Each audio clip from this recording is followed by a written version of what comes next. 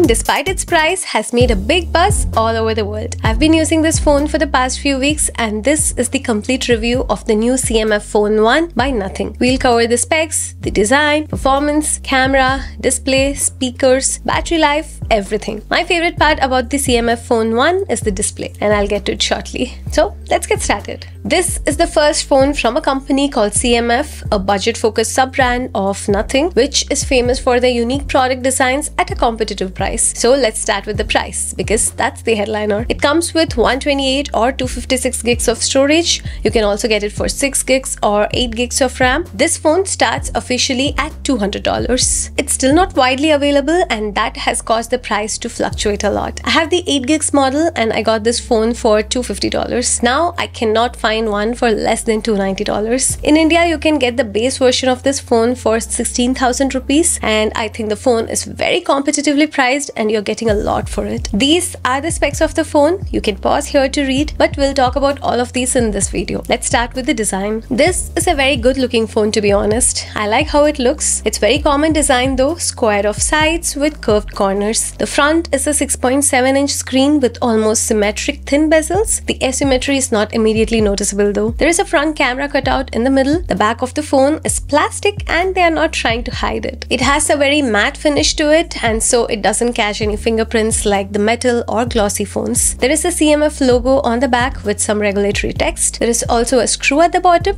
I'll get to it shortly. The camera module is on the top left in an island of its own. I really like what they've done with the camera module here. It seems like they have two lenses, but there is only one wide angle camera. The other one is depth sensor. I got this phone in a light mint color. The other colors of the phone are a bright orange, black, and blue. Not all phones have the same finish on the back. The finish of the orange and the blue phones are slightly different. I think they mimic vegan leather, so check the finish of the color you would buy. Overall, the phone looks very premium and aesthetics are very pleasing. Especially for this price, you won't find a unique, good-looking phone. CMF has done a very good job. I also really like how the phone feels in my hand. It's very comfortable, easy to hold, grippy, and doesn't poke anywhere.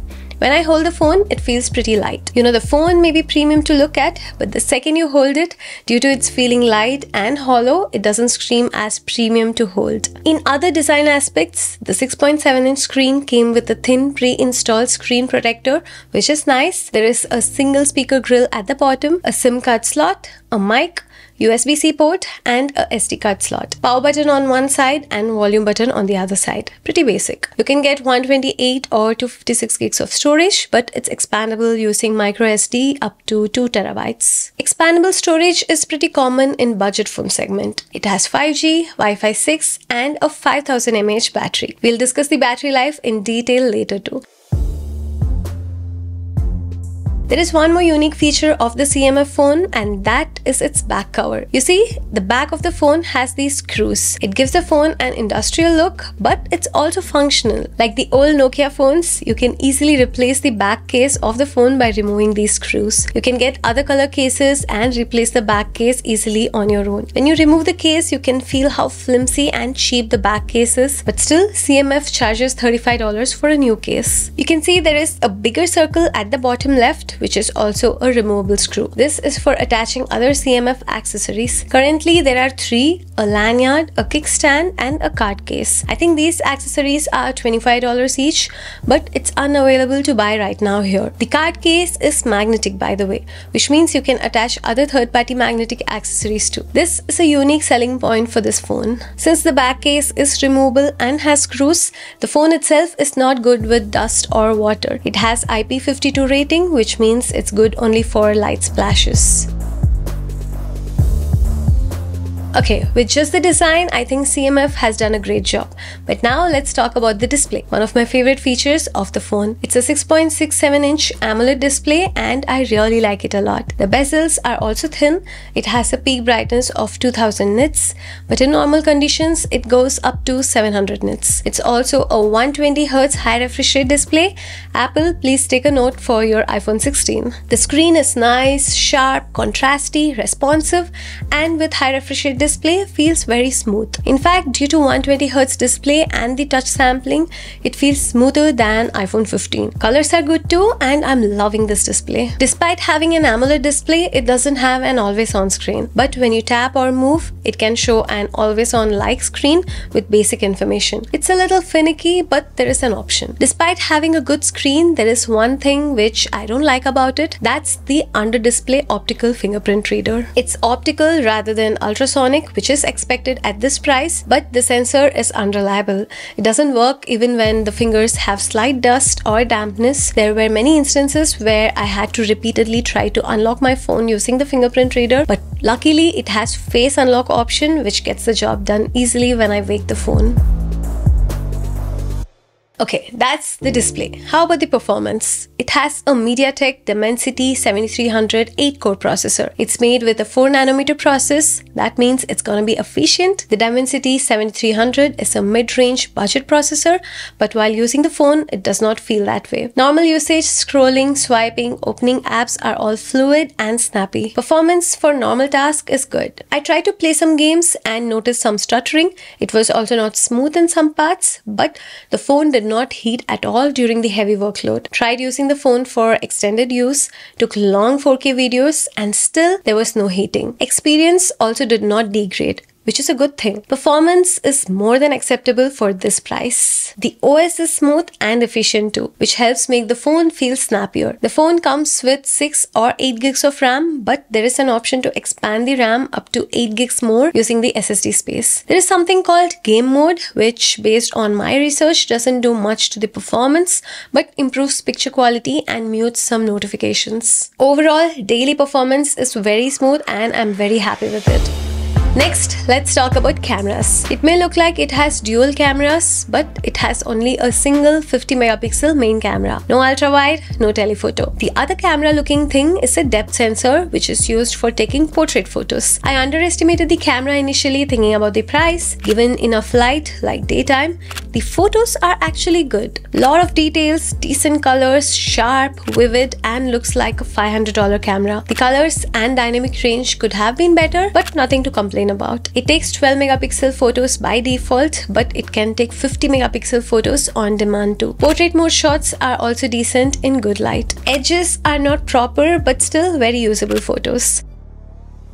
Here, one of them is a photo from CMF Phone 1 and the other one is a $1,000 phone. Can you find which photo is from which phone? Low light? That's a whole nother story.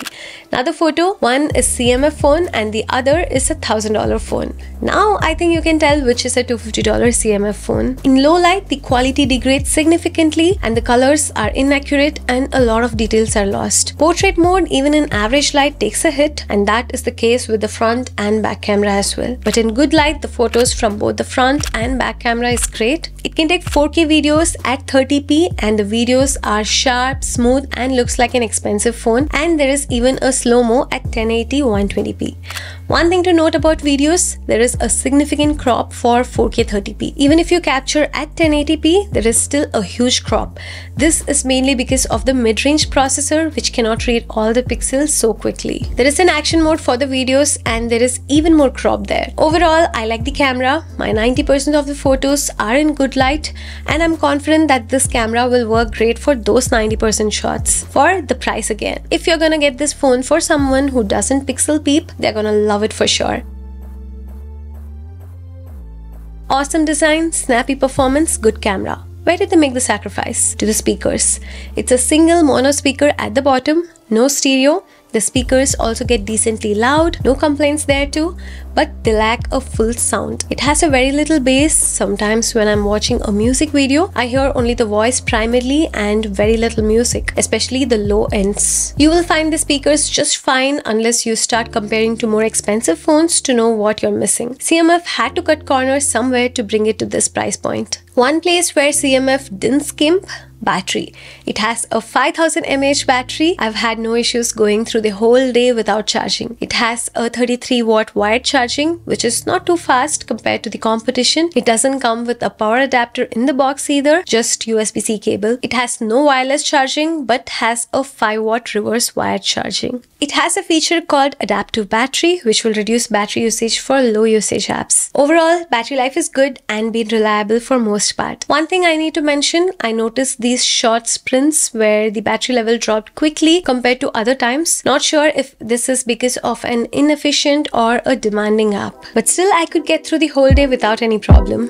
Finally, I want to talk about the OS. It's the same Nothing OS 2.6 seen on their Nothing phones. It's based out of Android 14. I got an update as soon as I unboxed it. Nothing has promised 3 years of OS support. It's less compared to Samsung or Google, but again, you will have to look at the price too. The OS itself is very good. I feel it's very light, efficient, and doesn't add any bloatware on top. There are neat customizations sprinkled all over the OS.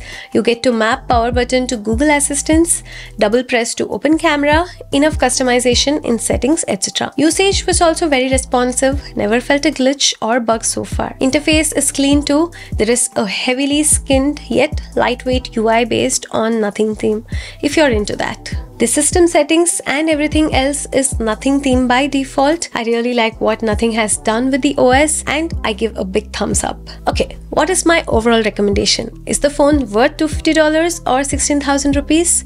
Absolutely. There are certain trade-offs CMF had to make to bring the phone to this price point, like the speakers, fingerprint reader, plastic back, MediaTek processor, and single camera. But CMF has compensated for it with an efficient OS, good main camera, great display, nice design, and other unique features. It'll satisfy beyond your $250 expectation. Okay, that's it for this video. Hope you enjoyed it. If you did, please leave a like and subscribe to the channel. I'll see you all in the next one. This is Anjana. Bye-bye.